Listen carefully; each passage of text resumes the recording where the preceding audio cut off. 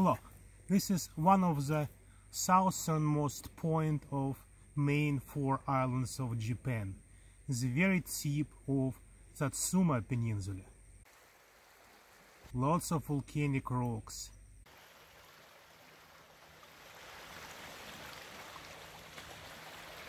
And famous Kaimon Mountain. Very interesting plants around, like native cycads. A bit damaged after the current typhoons, but I hope it will be okay.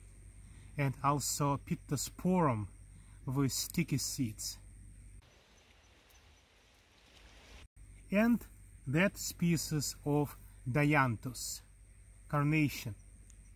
On the north coast of Japan, on the Japanese sea coast, you might see Dianthus superbus, most whole Eurasian plant, and this one is another species with very thick roundish leaves, native to China and Japan. Name of species is Dianthus japonicus. So it's very similar to typical Dianthus plants, but petals are not dissected like in a superbus, and leaves are different. That plants almost exclusively grow nearby the seashore and especially frequent on that Pacific side.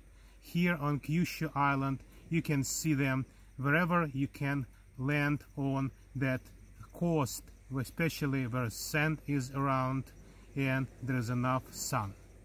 So this is a Dianthus japonicus, and as normal Dianthus plant, it has paired flowers with thin sepalous calyx and additional bracts. Very normal situation for Carnation and belongs to the Carnation family, Caryophyllaceae. So this is the southernmost Carnation of Japan. Thank you.